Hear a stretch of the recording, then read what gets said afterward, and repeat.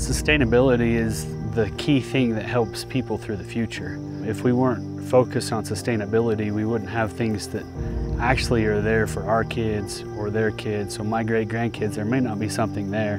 And if we look in agriculture, sustainability is probably one of the most important things that we can actually focus on. Our goal in doing the Beaver Dam Analog projects was to make our place more sustainable. A BDA is a Beaver Dam Analog. So a BDA is a man-made beaver dam. And what that is a structure that's put in the creek to slow down water. But a BDA is there to actually mimic a beaver and a beaver dam. So it slows down the water. So the water is actually subbing into the soil, and it helps the hydrology of the land. And later in the year, that water is expelled or put out further into the year. So we put BDAs in our creek about 4 years ago, and the reason that we did that is we recognized that we were losing stream flow. My brother and I, we run this piece of property, and when we were kids, there was beaver in the creek. And in the early 90s, the beaver disappeared. And so we recognized that possibly the reason why we were losing water is because the creek had straightened out and there was nothing holding it back. And so we implemented BDAs on our property to mimic the beaver, because in the early 90s when we were kids, we had a lot more water. And in our area, our snowfall and our rainfall actually are what gives us the water throughout the year. And so if we let that water run by us really fast and we don't capture it in any way, we can't keep it high on the hill. And it's amazing, on this year, we've had a high snowpack. I mean, we had a lot of snow this year, and so runoffs were extremely high. And our BDAs are now full of sediment, and you can see where the BDAs were not in other creeks, and it actually has eroded a lot of the soil away.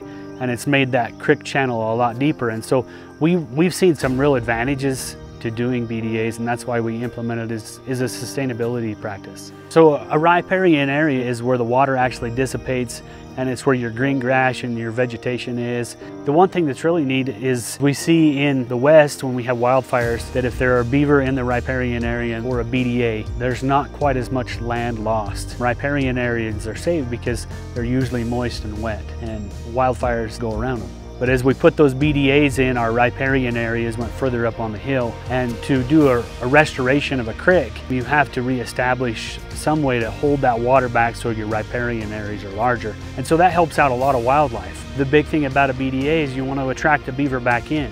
But if you don't have a pool of water where a beaver feels safe, the beaver will never stay. And you can see this bank here is about 12 feet tall. That's all due to the fact that there was nothing slowing the water down. And that's how much dirt we lose. You know, this is one thing that they've been worried about as far as sustainability forever in our country, is the soil erosion. So sustainability is a big part of that. We need to protect our soil because we live on just a couple inches of topsoil. If we continue to lose our topsoil to somewhere else, it blows away or washes away, we get into big trouble. Cool thing about it was my brother and I remembered where the beaver dams used to be. And so we decided this is the best place. We drove posts down through, and as you can see, we don't have a shortage of rocks in our area.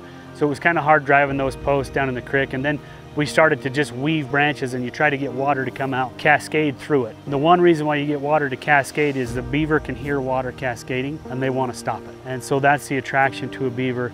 There's quite a bit of work that goes into weaving those branches and basically pushing some mud up to seal it up like a beaver, because that's what a beaver does all the time. When we came in and did this, there was none of these willow trees here. You can kind of see we've got 8 BDAs along here, and a lot of them are full of mud, but they're still working because we got water running out. Probably 50 yards on both sides, and you can see how these willow trees have now came to life.